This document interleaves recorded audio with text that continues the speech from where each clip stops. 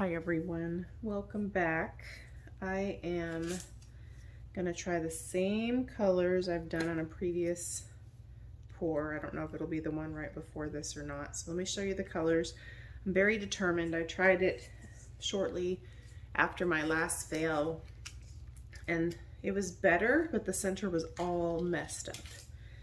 So I scraped it. So my husband told me not to, and he might have been right, but I did scrape it. So we're gonna try the same colors and I'm hoping for a better success. I'm torn about maybe doing a black and white Cell Activator. So I don't know, we're gonna see as we go. But Australian Salmon gum from Matisse, get that at Blick.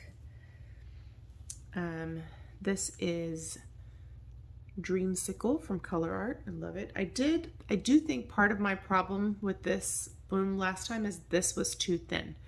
So I added some more of my Untinted house paint to thicken it up, and it's better now.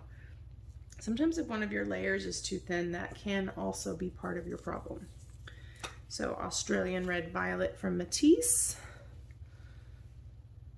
I tell you, I know some people have shared, several of you actually have shared that you do get discouraged when you're doing blooms and you're not getting results. I just want to encourage you that this is not an easy technique. It is very rewarding, but there's a lot of like chemistry that goes into it. You know, you can have all your paints be good and your pillow's too thin or too thick, and that can cause problems. Or you can have everything's good but your Cell Activator's not right, or your paint can be too glossy.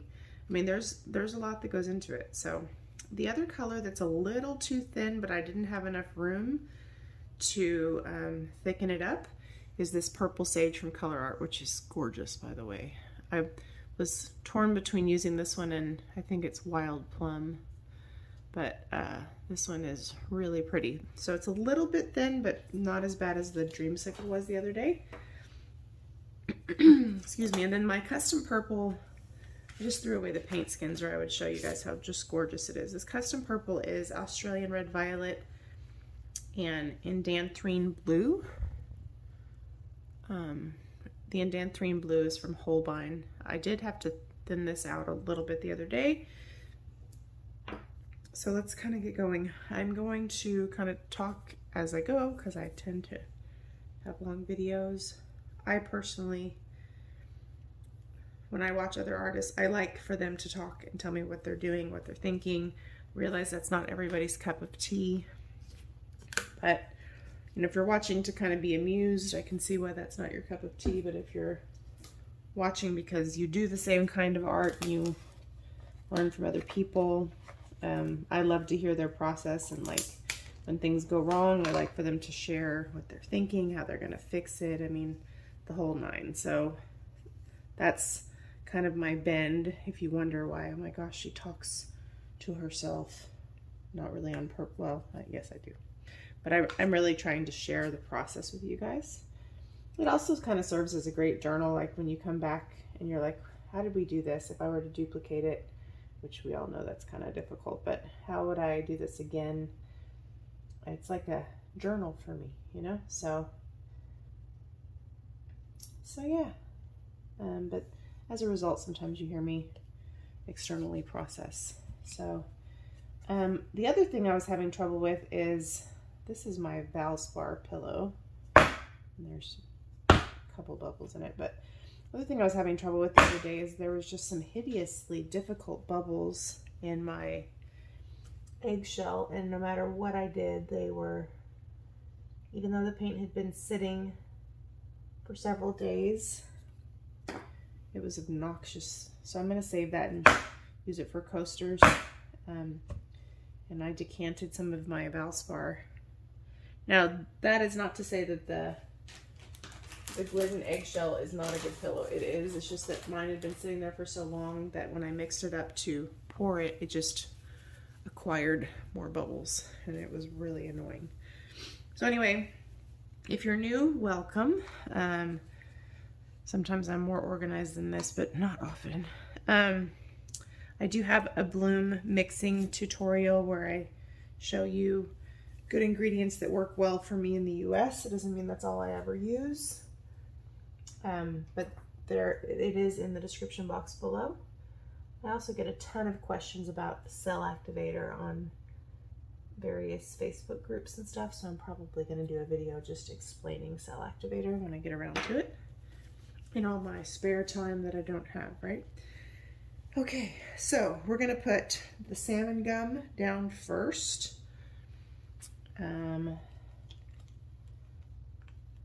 As our first puddle. And I've been going through this color pretty often now. This one's also mixed a little thin. I'm probably going to end up having to make a little bit more. I went from mixing it and not really using it to now I want to use it on the bottom of all the puddles. But isn't that just the way art is, right? I was telling my husband the other day, like, as an artist, I like colors that I never liked before. Because there's something about the creative part of our brain, I think, that sees the potential for color palettes and different things, and you're like, yeah, maybe that color's not too bad after all. Maybe I want to check it out. Now, the one thing I'm going to do different is I'm going to put the purple sage next, and because it's very thin, I want it underneath the acrylic colors on the top. So then we're going to do the Australian red violet, and oops, I think my dog just went in our room to scratch. He does that when he knows we're going to get after him if he bites or scratches. So he goes and like hides in our room so he can not get fussed at. But I'm onto him. All right. So that was the Australian red violet, which is just always a beautiful color. And here's the custom purple. Mitchell Grimma, I think, is the first person who told me this combination works, but he was talking about Australian red violet and indigo from Matisse. And so one day I remembered that he had made that comment, and I was like, oh, I need to try that. And then I was like, oh, indigo's so expensive. Indanthrene blue is kind of similar. Let's see how that works. So now let me tell you my conundrum. I'm really tempted to try black and then white. So when you put white on the top versus like white and then black, Cell Activator that is, what happens if you get your blow right, which is always a question, right, is the black creates this really cool outline underneath the white, and so you get these really cool distinct cells. I have some videos where that's actually worked out really well. So that's why I want to try it.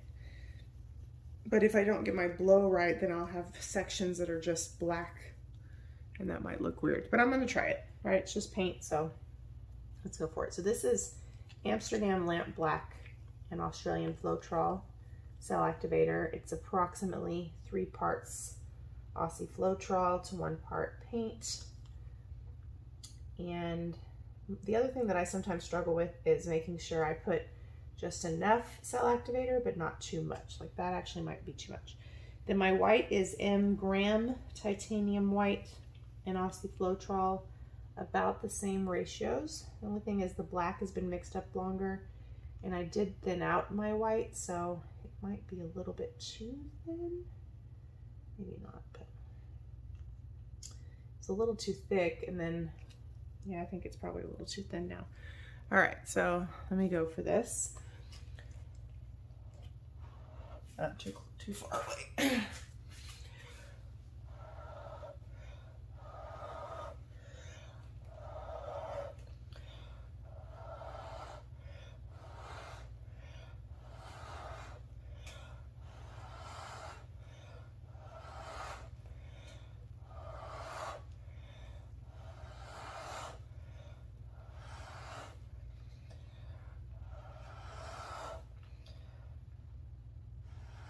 Uh-oh. Great.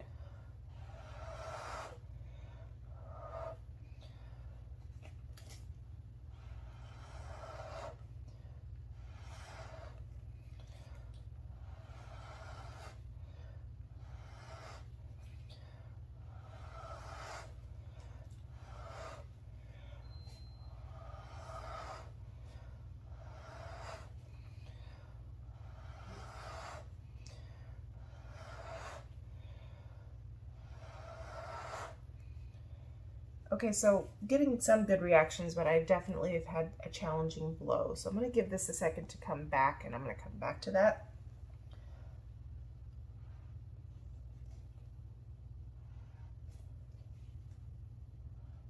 Oh, that's still kind of a problem.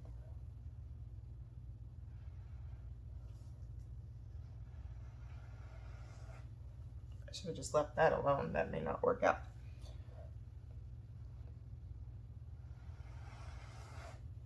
So there's some parts that are really great looking. So let me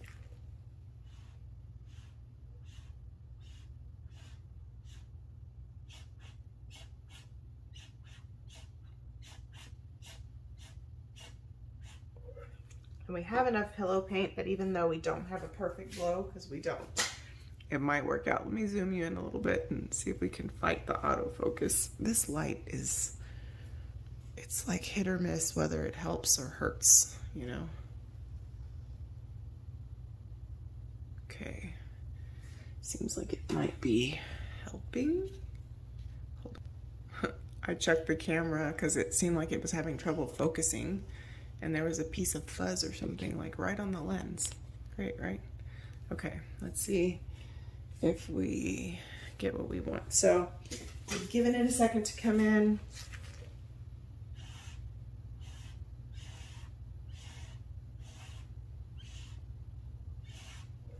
It's just very gently breaking the surface tension there in the center where we have quite a bit.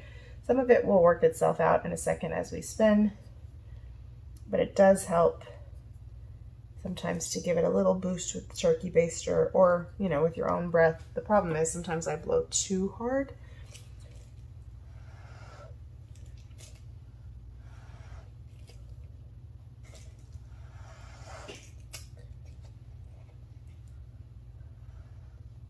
I think that may be the best I'm gonna get done there. Okay, oh, I may have just moved it out of. Let me zoom you in a little bit better so you can see. It's really beautiful though. And it's helping to like contrast the issue I was having before where we weren't getting enough color in the center. The black is helping. So gentle spin. And now I'm gonna see if I can't recenter it a little bit.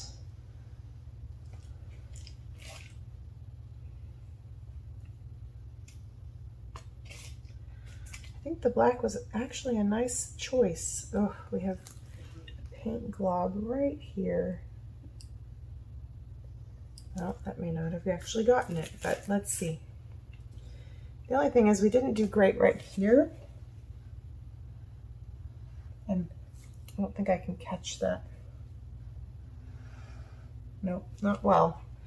And I didn't do great right here either. So we're gonna have some parts that are just a little iffy, but you know, this is already 10 times better than the mess from the other day, and there's parts of it that are just really gonna be pretty. What is going on here? What in the world? It's weird, like when the light hits it in a certain way, you can see globs and stuff in your paint that you probably couldn't otherwise see.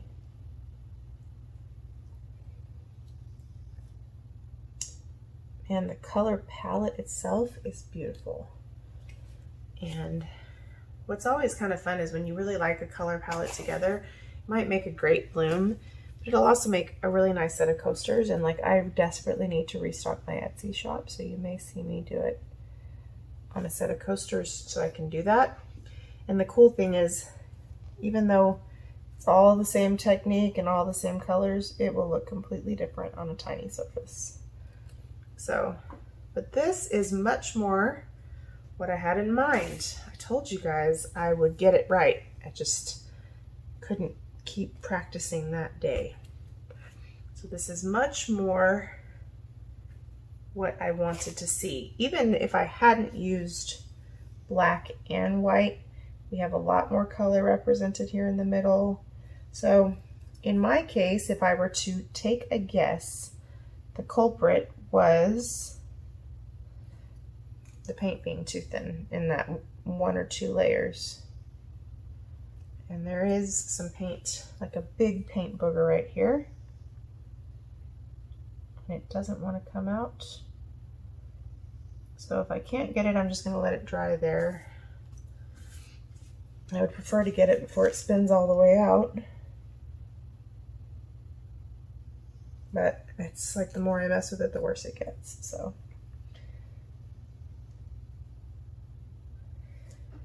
Okay, man, it really got muddy right there. Usually I can just pull them out gently. It did not go well there.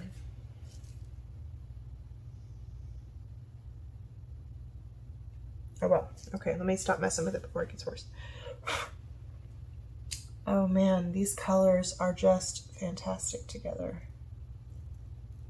I know originally I wasn't going to use the Australian Red Violet, but then when I thought of how beautiful it would be with this custom purple, I was like, man, it can't be bad. Like, I just tend to use that and blue black a whole lot, so sometimes I'm like, okay, give the other colors a turn, you know? But man, these colors are beautiful together. And this was exactly what I had in mind. I mean, did I do perfect on the blow? No, but this right here is amazing. And I was a little heavy-handed with the Cell Activator, which is why we still have a little bit of a pool in the middle. We do still have some ribbons of color where my blow needed some work, but I can deal with that. And I just got paint all over me and maybe the floor. So, oops, that's why we wear paint clothes. So we have some ribbons of color that don't have any cells or anything, but I don't know, I don't think it really takes away from anything. You know, my temptation is to try to like merge this one part a little bit better.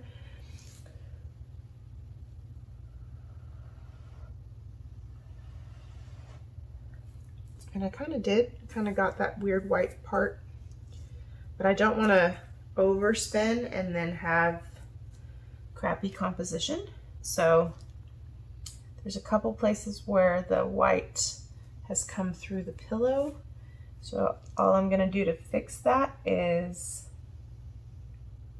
just kind of go, just gently pop the bubble and go down and back up. And sometimes you can let them alone, but like when they come through early enough, it's best to just go ahead and get a hold of them, because otherwise, if you miss them and they come through when they dry, you can still fix them. You just have to, you know, like either paint very carefully over that spot or take a toothpick or something toward it with some paint on it. And I've definitely fixed my share.